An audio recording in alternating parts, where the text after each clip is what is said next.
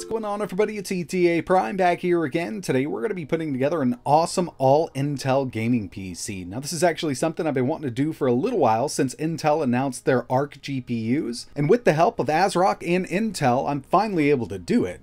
Now for this one here, we're actually going to be using the brand new Intel ARC A770. This is the ASRock Phantom Gaming overclock version, and yeah, I've always really liked these ASRock cards. And you know, since ASRock's been around, we've only really been able to pick up the AMD cards from them, but with the launch of Intel ARC, we've got some options when it comes to them. So yeah, like I mentioned, this is the Phantom Gaming version of the Intel ARC A770. We've got 8GB of GDDR6 VRAM, a max clock up to 2400 MHz since it's the overclock edition from ASRock, and a beefy heatsink here. So yeah, I mean, we can definitely run this at max clocks all day long with the heatsink they've added. But yeah, it's a good looking card. We've got a little bit of RGB on it and an RGB header. Obviously, it's a triple fan design and it only takes up 2 slots. It'd be nice to just be able to plug power into the GPU and start gaming, but we do need some other components. And for the CPU, I opted to use the new Intel i5 13600K. This is a Raptor Lake CPU, 14 cores, 20 threads, and a boost up to 5.1 GHz. When it comes to the motherboard, we're going with the ASRock Z790 Tai Chi Carrera. This is an absolutely beautiful board. We've got that marble design here. This actually works with 12th and 13th gen Intel CPUs, supports DDR5, and we've got 2 PCIe 5.0 x16 slots here. And when it comes to I/O, it's got everything we need here, like dual Thunderbolt 4 or USB 4 ports. We've also got killer 2.5 gigabit Ethernet here, and it's got onboard Wi-Fi 6. And another thing that ASRock has been including with their higher end boards lately is the blazing M.2 cooler. So this might look a little overkill for an M.2 drive, but when these things start getting hot, they can get pretty slow. This thing here has a built-in fan. We've got plenty of metal here to keep that NVMe SSD nice and cool, and we can keep those speeds up with something like this attached. And finally, when it comes to RAM, I'm going with 32 GB of Kingston Fury Renegade. This is some of the fastest that I've seen on the market, coming in at 7200 MHz. So yeah, I'm actually really excited about this build. I've been wanting to test this new Intel ARC A770 GPU for a little while, at least the desktop variant, because I have tested the mobile version and one of the new Intel NUCs, and it's actually a great performer. But you know, since we've got the desktop variant here that can get higher clocks and pull a little more power, I think we're going to see much better performance out of this. And in my opinion, it's just great to see somebody else come to the GPU market. You know, we've kind of been stuck between two for a little while now, and we have another option with Intel ARC. We're definitely going to need something to slap this build inside of, so I opted to use the Phanteks A360. So I've used this case in the past, the black version. Personally, these are some of my favorite cases. I just love the design and the price on these. And with this case here, it's got some really great cable management. This one does come with 2 RGB fans up front also. But unfortunately, this case only supports up to a 280mm radiator, and you know, that should be fine for the i5. But if you wanted to build an i9 in here, I would definitely go with a 360, so you'd need a much larger case. To power everything in this build, I opted for a Corsair RM750. This should be plenty for what we have. And to keep the i5 13600K cool, I'm going with an NZXT Kraken X53. This is 240mm AIO. I really wish I would have went with something a little bigger here, given I wanted to do some overclocking, but I can upgrade down the road. So I've got everything installed here except for the ARC A770 GPU, so let's go ahead and throw that in, but so far it's looking pretty good. And once everything's installed, it looks something like this. Another thing I added was that rear fan. It actually matches the motherboard here. Love that marble design against the black. I think it actually turned out really nice. So I guess all that's really left to do here is start it up. And once I plugged it in, we've got that RGB on that ASRock motherboard. It actually looks really nice reflecting off of that black. And I know it's a bit hard to see, but this case did come with those 2 RGB fans up front. Now, I'm not a huge fan of decking out everything in RGB, but having a little bit does make it pop. I think it looks good. Now it's time to get into some testing, but first I gotta get this operating system set up. I'm gonna be running Windows 11 Pro here. Alright, so here it is. Everything went off without a hitch. Haven't had any issues so far. As you can see, we've got that i5 13600K. We've also got 32 gigabytes of DDR5 here running at 7000 megahertz, and the Intel ARC A770. The stock version of the A770 has a clock of 2200 MHz, but with this overclocked ASRock version, we're actually up to 2400 MHz. And with these new ARC GPUs, they've introduced the new ARC Control Center. You can bring this up at any time to kind of tweak and tune your games. And we've also got an in-game overlay we can bring up at any time over on the other side. Now this can all be customized to your liking, but it does work out really well with this new GPU. The first thing I wanted to do was jump right into a little bit of gaming. We've got Spider-Man Miles Morales, 1440p, very high, with no scaling. Now this game does support the new Intel XeSS scaling, which does work out great if you need a little extra.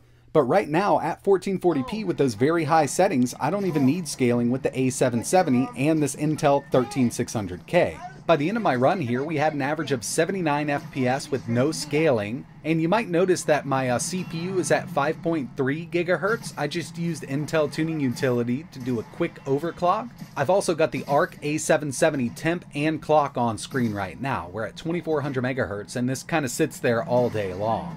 But yeah, I still wanted to test that Intel XeSS scaling just to see what we could do here and how much it brings it up at 1440p very high. So we'll head into the settings. Obviously, with the performance we're getting, we really don't even need it. I would just go ahead and lock this down at 60, but I still wanted to see what would happen here. Yeah, we'll try balanced.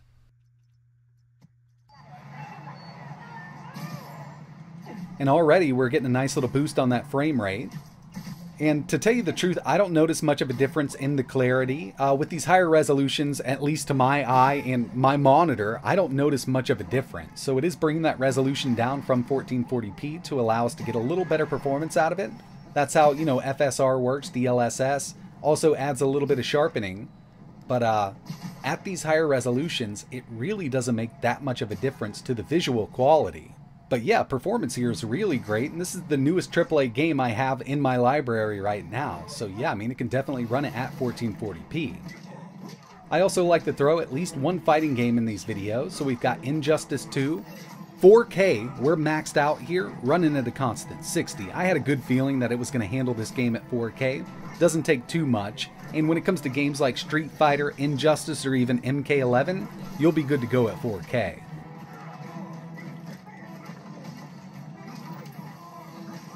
Cyberpunk 2077 was another one I really wanted to test with this GPU, so here it is at 1440p, high settings, and you know, we're a little over 60 here. I was actually expecting a little more out of it, but it is a harder game to run. With some scaling, or you know, even taking those settings down, we could get more, but the way it is right now, we could just go ahead and lock this down at 60 with VSync. Here's God of War, 1440p, ultra settings, and you know, kind of just like Cyberpunk, we're right there on the edge. I don't think we're going to dip under 60 with this game. We're getting an average of around 72 FPS out of it, and it's fully playable like this. But trying to go up to 4K with no resolution scale is kind of out of the question with this game, at least over 60.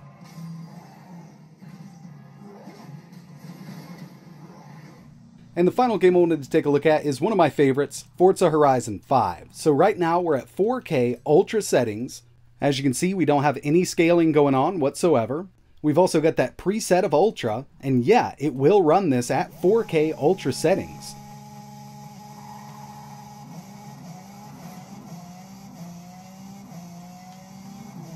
We can get an average of 64 FPS out of this, so we're kind of right there on the edge. And you know, going into this with the Intel ARC A770, I figured this was going to be more of a 1440p card.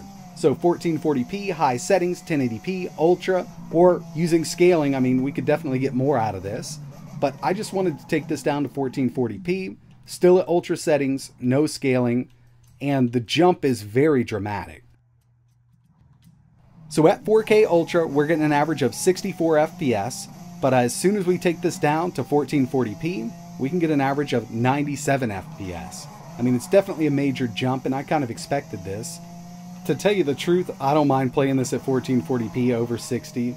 It still looks absolutely amazing at 1440p Ultra, and we could probably even take this up to extreme 1440p, but yeah, I mean, it's actually running Forza Horizon 5 really well. And before we wrap this video up, the very last thing I wanted to take a look at were some GPU benchmarks using 3D Mark.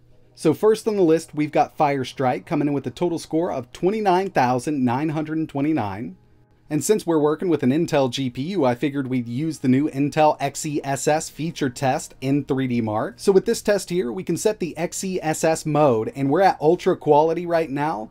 It definitely takes advantage of this because with XeSS off, we got an average of 30.42 FPS. With it turned on, remember we're using the ultra quality preset, 45.55 FPS, making a difference of 49%. So that XeSS is really going to help you out in gaming. And the final one I ran here was Time Spy, coming in with a total score of 14,211. So overall, I think the Intel ARC A770 is actually putting out some great performance, especially when you consider the price of this new card. So this is the ASRock Phantom Gaming version. These are actually going for $329. Now we're not talking about used prices or used mining card prices on eBay. Brand new here for $329, and I actually think it's a pretty good value.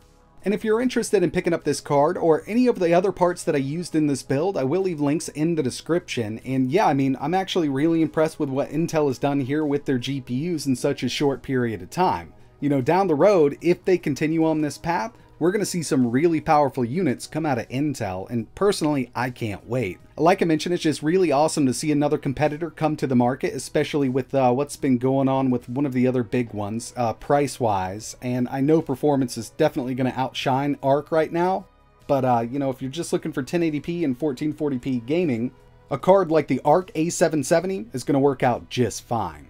But that's going to wrap it up for this one. I really appreciate you watching. Let me know what you think about this new GPU in the comments below. And like always, thanks for watching.